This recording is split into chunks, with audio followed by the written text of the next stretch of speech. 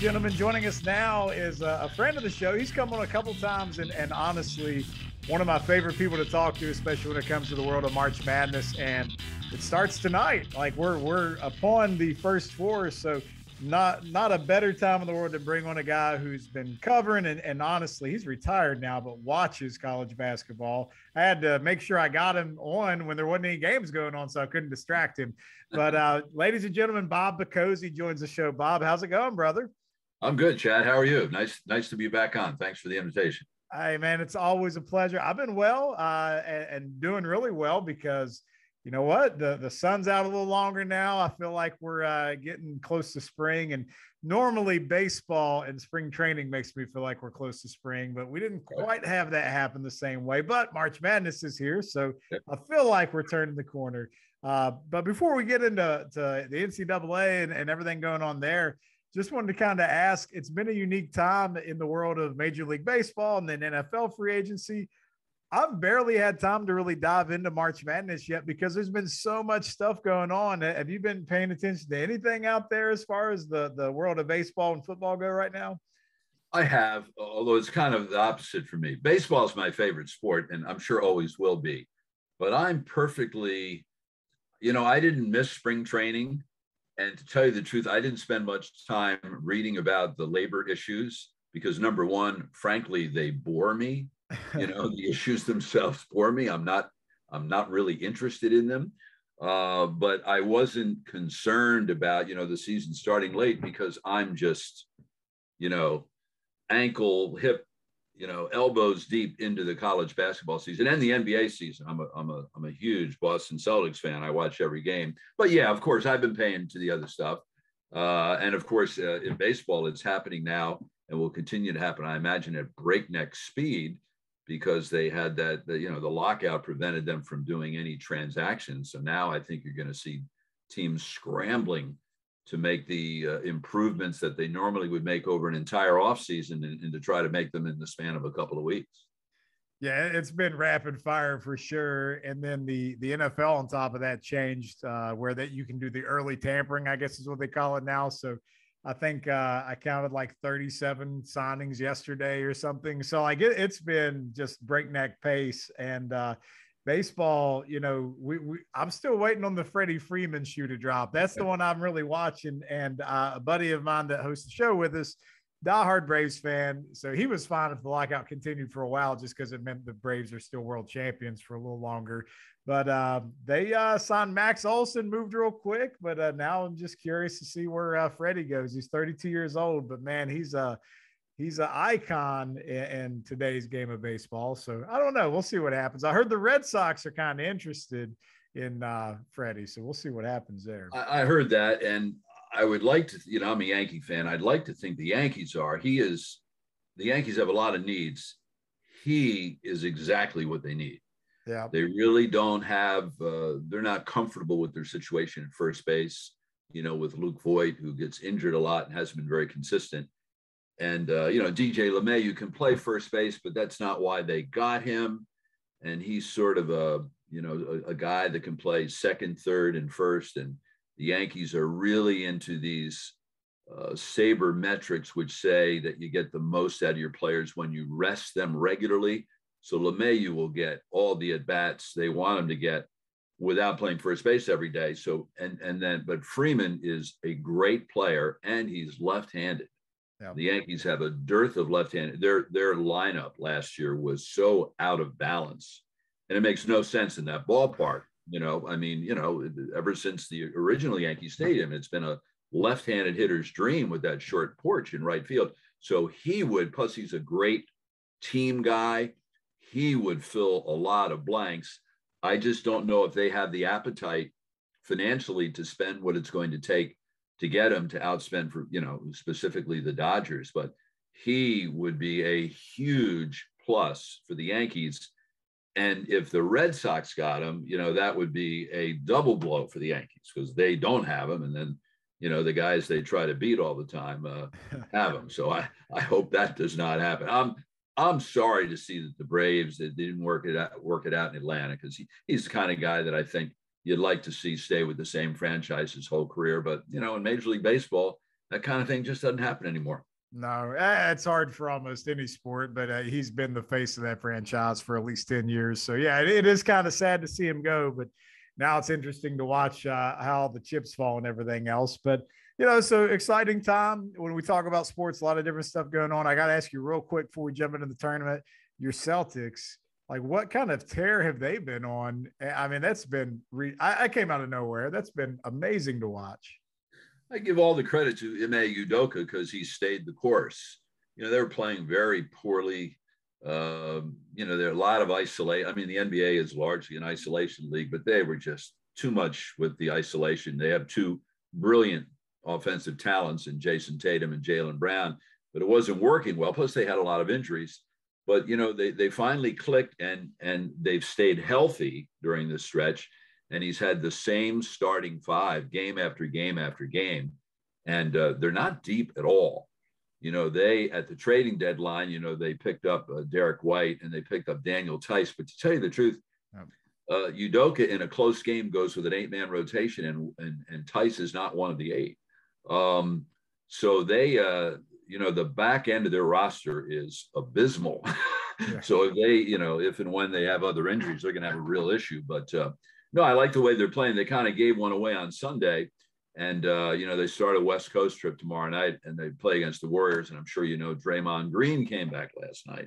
Yeah. And he makes all the difference in the world for the Warriors in so many ways. But no, the Celtics are playing great. And it's a little scary when you look at the loss column. The Celtics, before they lost on Sunday, they're only 3 games behind Miami in the loss column.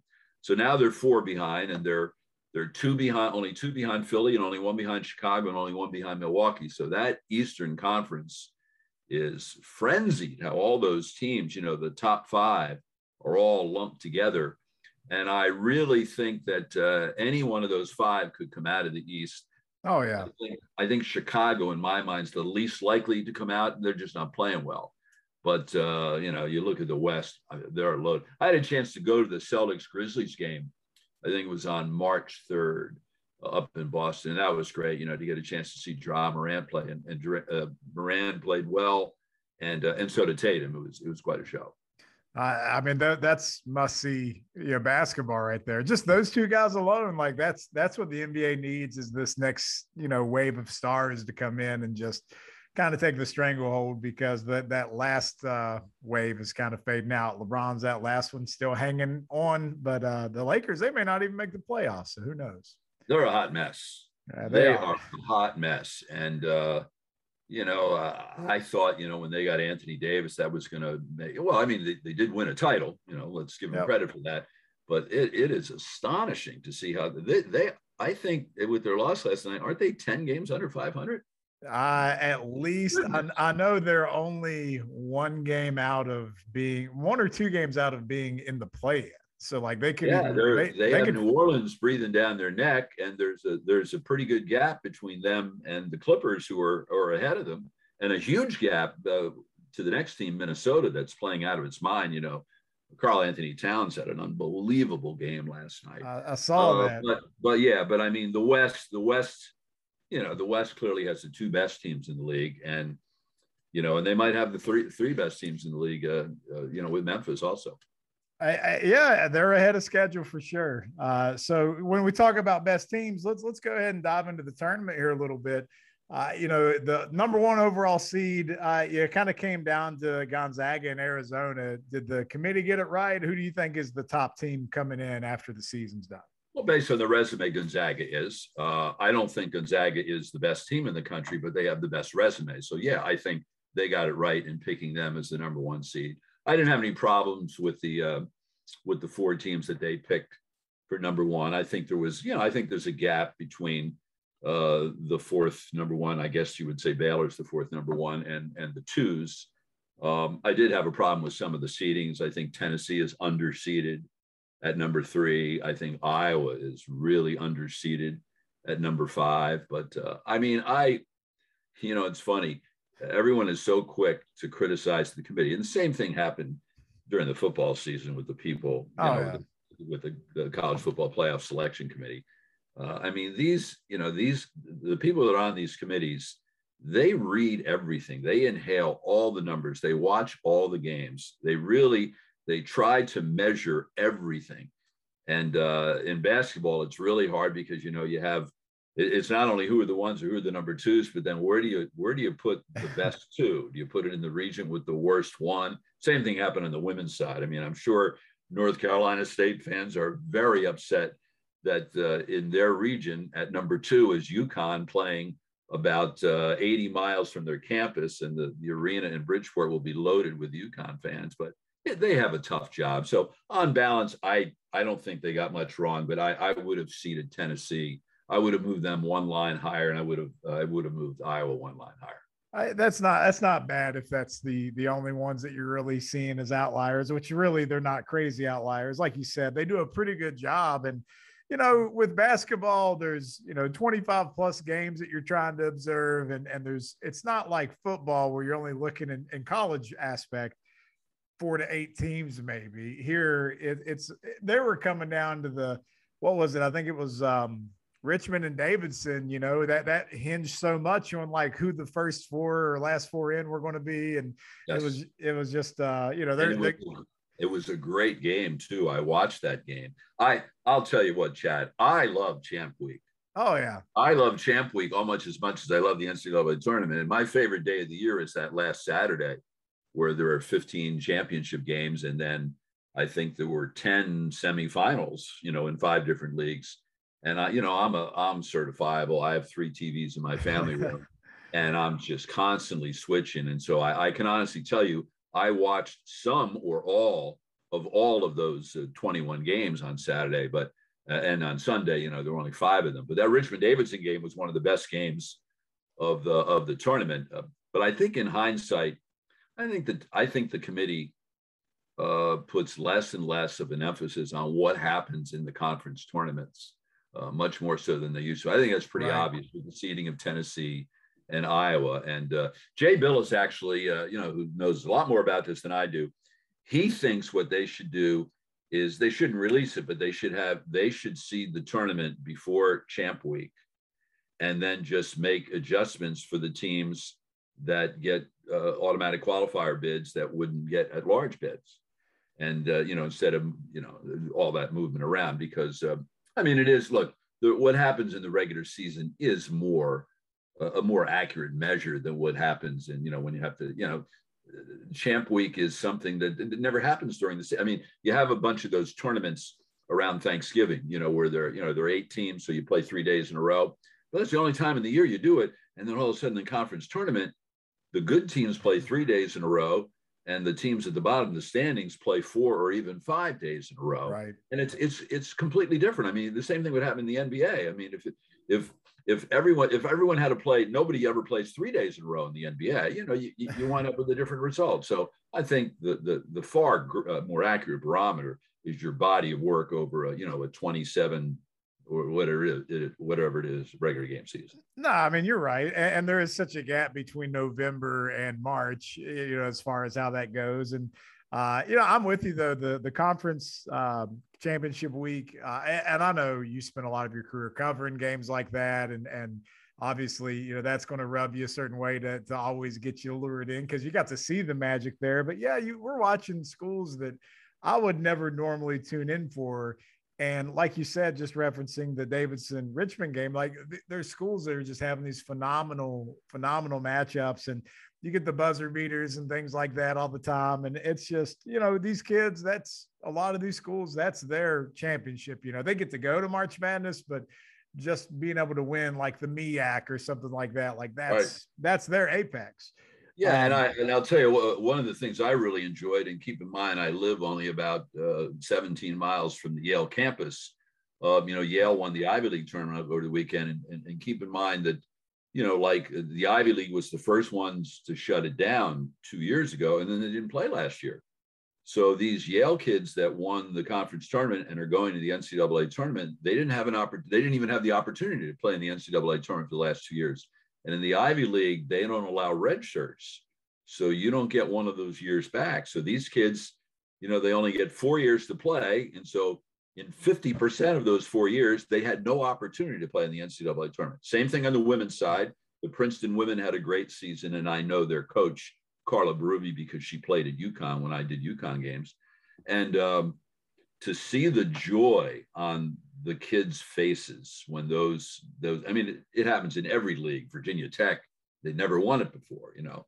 It was, you know, euphoria, but just to see the sheer joy on the kids' faces when they win and they get to go to the NCAA tournament, which is something they've dreamt of playing in their whole lives, is just, it's great theater.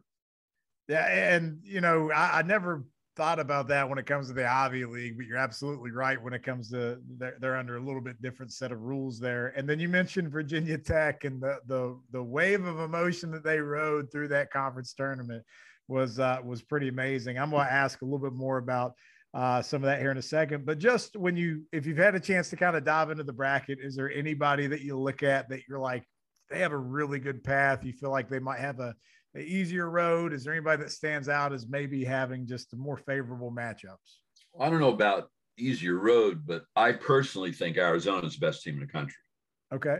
After watching them play all season, and particularly watching them play the way they played against UCLA the other night, the Pac-12 championship game, Arizona's my pick to win the whole thing. And you know, I'm a Seton Hall alum. I know that's second round matchup, maybe.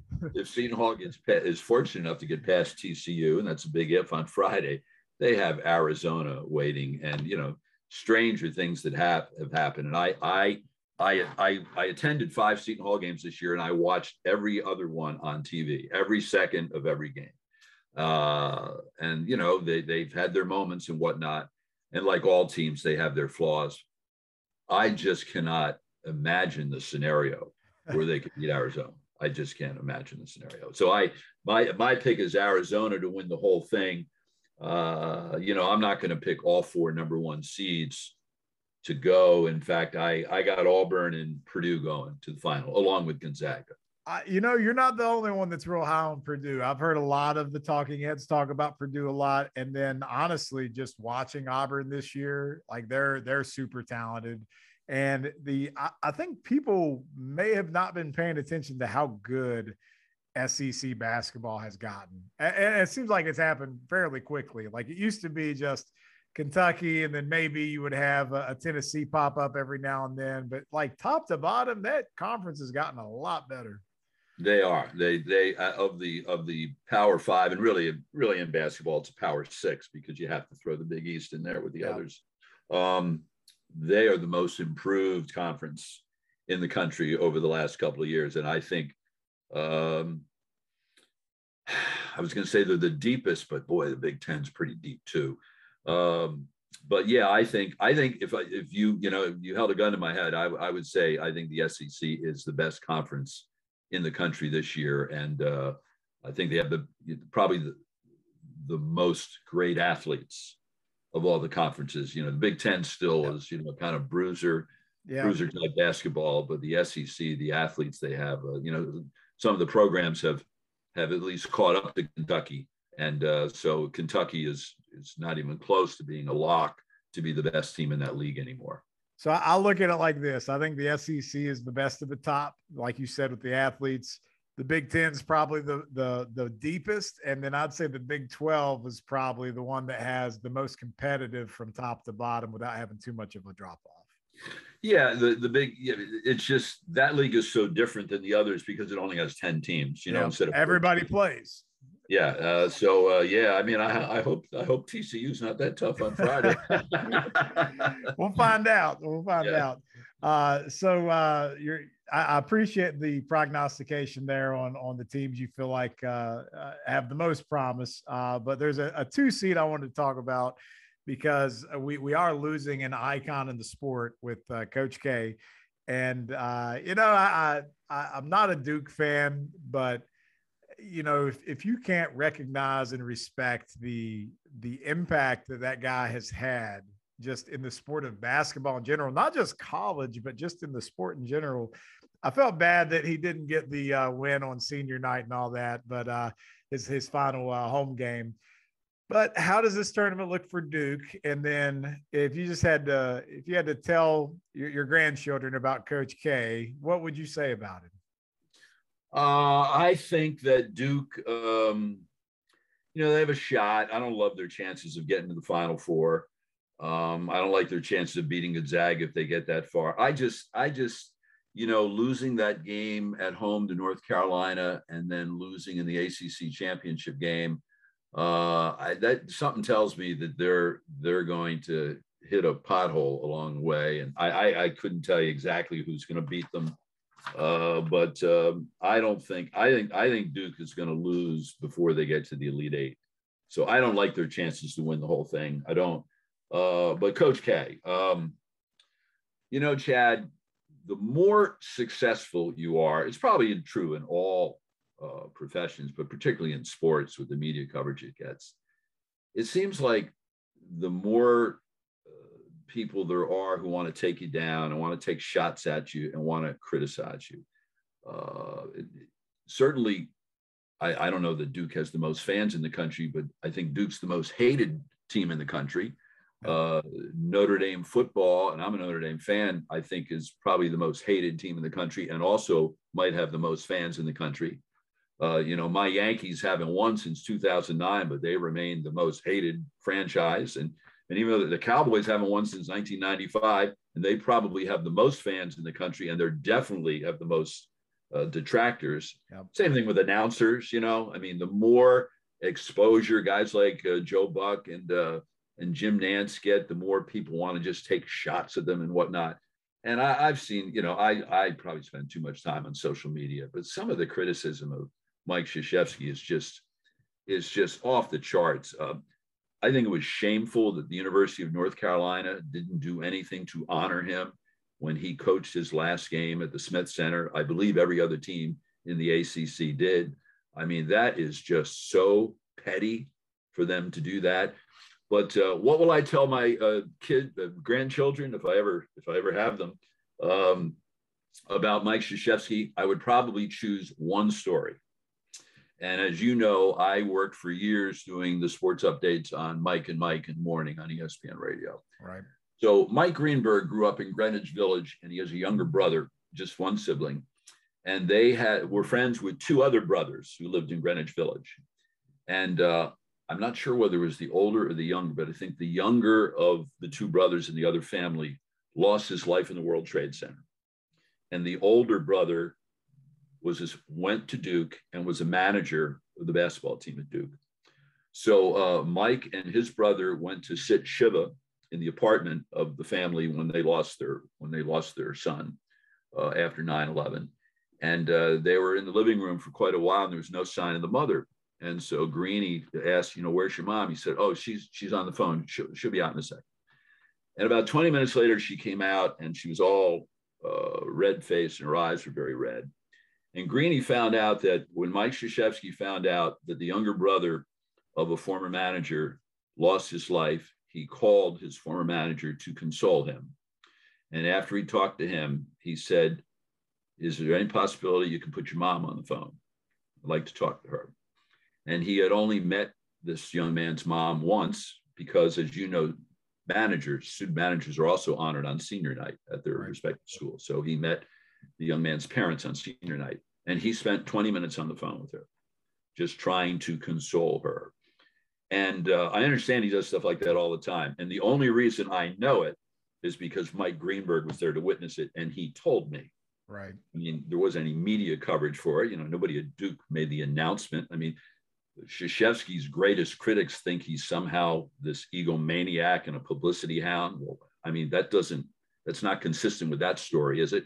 I just think that he's someone who realizes that he has a bully pulpit and that he can say things which have an impact, and he does, and I admire him for that. And so I have nothing but admiration for him. I did 3 Duke games in my life, one of them when I was a young pup, and Coach K wasn't a much older pup than I. He was the coach at Army, and I was doing Fairfield University basketball on the radio in the mid-'70s, and I always used to interview both coaches separately pregame, basically sitting in the stands with a cassette recorder. That's what we're talking about, technology. And I met him then, and then I was fortunate enough to do one game at Cameron Indoor, and then I also did a Duke game at the Mohegan Sun Arena here in Connecticut. And, he's West Point through and through. when you're introduced to him, he practically brings you to your knees with his handshake. And as he's talking to you, he's looking right in your eyes while he's talking and while you're talking back. So he's West Point from top to bottom, and he has a reverence for his alma mater. And I think probably the greatest barometer of any college coach is what his former players think of him, and his former players revere him. Oh, okay. Yeah. I'm close to Jim Calhoun from my time here in Connecticut. And not all of Jim's players loved him while they played for him. But after they got away from him and they realized they had some perspective and they got a better feel for, why he did what he did, why he pushed me so hard. And I think it's the same thing with Coach Krzyzewski. I mean, I know a number of guys who played for him. I've done games with a number of guys who play for him, and I have the utmost respect for him. So, he certainly belongs on the Mount Rushmore of college basketball coaches. And if Mount Rushmore only had one head, as much as I respect John Wooden and I revere John Wooden, I think Mike Krzyzewski has to be considered the greatest college basketball coach in the history of the game. See, this is why you're such a good interview, Bob, is because you answer my questions before I even ask them, and like, I know everyone wants to get into the, legacy debate with him and Wooden, and, that's fine. That's what talking heads do. But, the era that Coach K did it in, not taking anything away from Wooden, but like it's just amazing with the level of competitiveness that has increased in the NCAA. Like, we see it now all the time when it comes to the tournament. Like, we know who Florida Gulf Coast is now, I mean, there's right. Just a different level to the way the game is. But I look at Coach K, and obviously I'm in my 40s. So I look at him as like the Mount Rushmore to me, right? Because he's all I've known when it comes to the pinnacle of success in college basketball. And I think when guys like you mentioned, Jim Calhoun, he's not coaching at major level. I don't know if he's still coaching at all. No, he's not. He resigned right at the beginning of the season. Okay. But you got Boeheim that's probably done once his kids are done playing, I would imagine. Well, he says he's going to be back next year. He's got two kids playing for him, right? Yes. They're not both seniors, are they? I think Jimmy might have 1 year back. Okay. I'm thinking he's going to get through them, and then we'll see what happens. But outside of that, like, you got a younger wave of coaches, but like, I mean, maybe Bill Self with his winning percentage he's rocking out there in Kansas. Like, that's just a well-oiled machine, but it's still not Coach K. And maybe we'll get someone that rises to that level, but I think people may not appreciate just how impactful he is. And then, like, on USA Basketball and the things he did there, I mean, that he resuscitated that program, which it takes a certain guy to be able to do that at the point it was at. And for a college coach to do it, for a college coach to earn the instant respect from all the NBA players was enormous. In the most recent issue of Sports Illustrated, Coach K is on the cover, and there were two stories in there. And one of them was about his days at Duke, and one of them was about his experience with USA Basketball. It was written by Ian O'Connor, who has been the author of countless books and now is a columnist for the New York Post. And I'm very familiar with his work, and I think he's brilliant. And it's a great story. You read about how he told the story about how they played in an exhibition game, and Kobe took some really bad shots and missed, and it kind of took them out of their flow. And of course, on that team, unlike like we were talking about the Celtics before, if Jason Tatum has a bad night, the Celtics might not win. But at that team, the Olympic team, there's so many great players. You think of the Olympics last summer, and I watched every minute of every game. Down the stretch, like Damian Lillard wasn't in the game because he wasn't good enough to be in the game at the end. That's how great they were. And so he took some bad shots, and he felt, well, I need to address it. He may be Kobe Bryant, but, I'm the coach of the team. And so he was trying to figure out how to do it. And and the next day he said, Kobe, you got a minute? And he called him into an office, and he had a laptop, and he strung together a couple of shots. And then he said, what do you think about that shot? And you see how you kind of took us out of the flow, and it took us several minutes to get back and whatnot. And he kind of held his breath.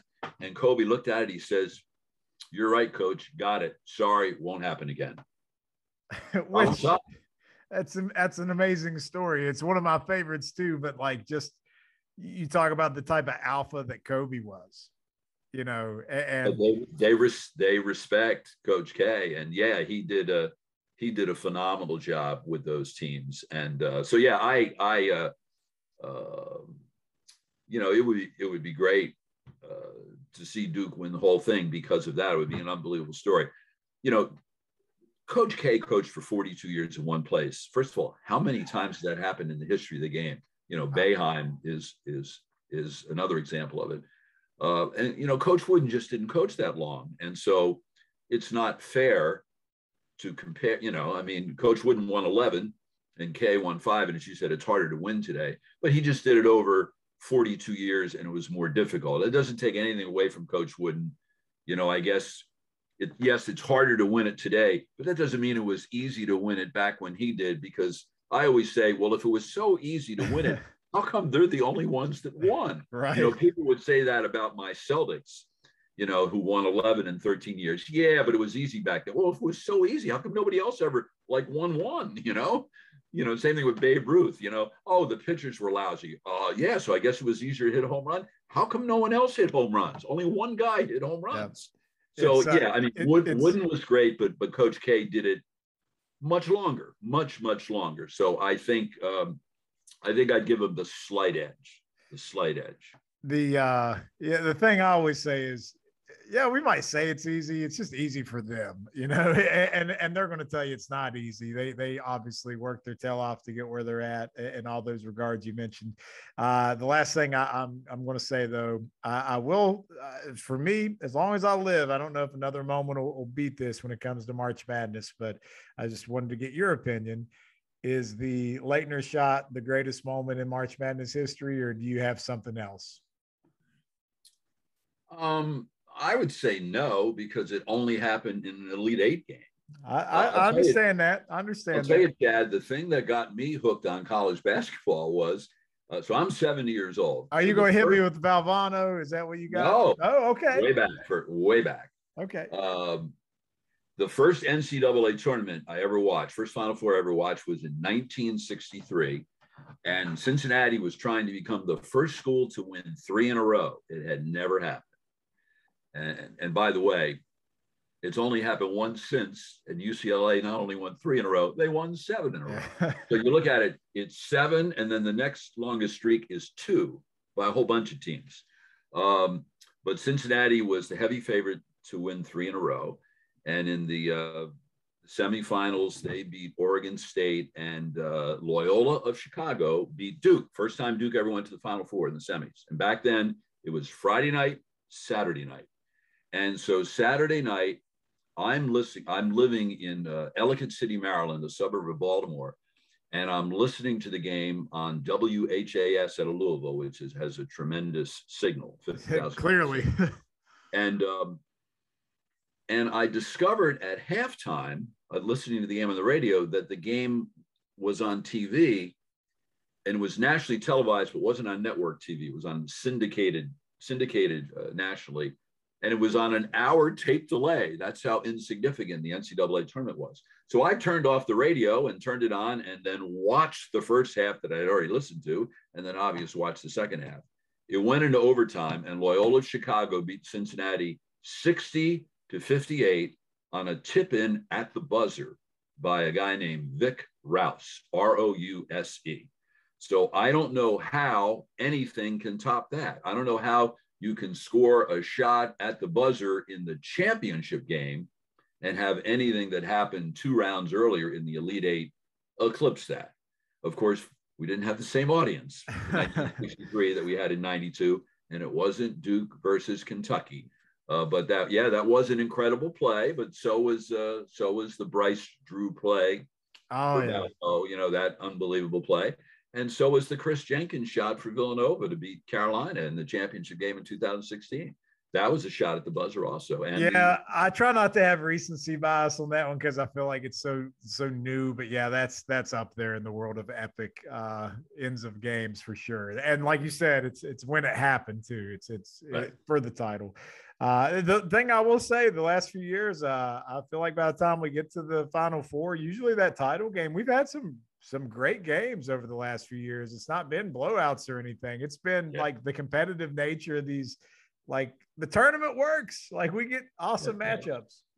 How about the semifinal last year between Gonzaga and UCLA? Oh, and UCLA, you know, they got all those guys back. Like I'm not going to sleep on them this year. They could make a run. I think they're a 4 seed without looking. But the UCLA wasn't supposed to be there. Like they had no business in that at all.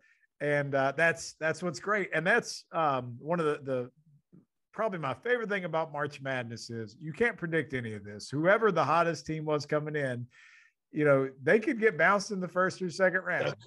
You could have a team that goes on a tear in the conference tournament and still don't do anything. And then you can have a team that limps in as a 7 seed and watch them go to the Final Four. Like it's just amazing. And you can't predict. UConn in 2011, you know, they had 5 games in 5 nights at the Big East just to get into the tournament. Were they a 10 seed that year? And I forget. And then they won 6 more, you know, so that, you know, that's one of the all-time runs. Well, I could talk all day about March Madness with you, Bob, but you gave me a half hour of your time. And I think you're going to head out to Florida, aren't you? Or are you already there? I don't know. Yeah, no, next week. There are 3 of my Seton Hall buddies and I, for about the last 10, 12 years, we get together each year. We go somewhere at a beach somewhere along the Atlantic Ocean, and we mix it up. And when we get together, at the get together, we decide where and when we're going to meet again. Well, because of the pandemic, we haven't been together since we were at the Outer Banks. It'll be 2 years this May, 2 years ago when we went. No, actually 3 years that we haven't gotten together. So we're getting together next week in Florida. One of my buddies lives down there. So yeah, I'm on a plane first thing Monday morning. One of the other guys that's coming with me is actually flying with me, and I told him that we have to leave for the airport at 4:15 a.m. on Monday, which of course was my life for 20 years doing play-by-play, you know, leaving. And so he said, "Why?" So yeah, we're really looking forward to that. But I scheduled the trip around the NCAA tournament, so that you know, I wouldn't leave this Sunday because, you know, Sunday there are 8 games. But there's nothing on Monday, Tuesday, Wednesday. And then our last night in Florida, you know, we'll watch the first night of the Sweet 16. And then we're flying home early Friday so I can be back in front of my TV to watch the next night of the Sweet 16. See, I love how pragmatic you are. You got it all planned out. And you know, my wife uses a different word, certifiable. Well, you know, to each your own, you know, it's all a matter of opinion. So I got to ask you this. It's the middle of March and we had a snow squall move through the mid-Atlantic. Did you guys get hit up there in Connecticut? No, we didn't. No, it's been a very cold winter. You know, we have a dog and I walk him first thing every morning, and I can't count how many mornings that the wind chill was either below 10 or sometimes a couple degrees below 0. And I mean, he's got a fur coat. It would take me 10 minutes to put on all my clothes and boots to walk him. You know, we walked for a mile each one. And I don't ever remember that. I don't ever remember a winter having so many cold days. But to tell you the truth, we did not get hit with a lot of snow this winter. We really didn't. Well, and either way, okay. You got to be looking forward to Florida. That's okay with me. I love snow on Christmas Eve and Christmas Day. It's pretty. Other than that, you can have it. Well, like I said, one of my favorite things about this time of year is spring training, which we didn't get. March Madness, at least it's here. Makes me feel like warmer days are ahead. Hopefully you have a wonderful time in Florida. And Bob, thanks so much for coming on the show again, man. And you know, if your Yankees are doing well, maybe we'll catch up sometime this summer and we can talk some baseball. Maybe they'll have a new first baseman. Who knows? I'll keep my fingers crossed for you. Sounds like a deal. Thank you. All right, Bob. Have a good one, buddy. Same to you.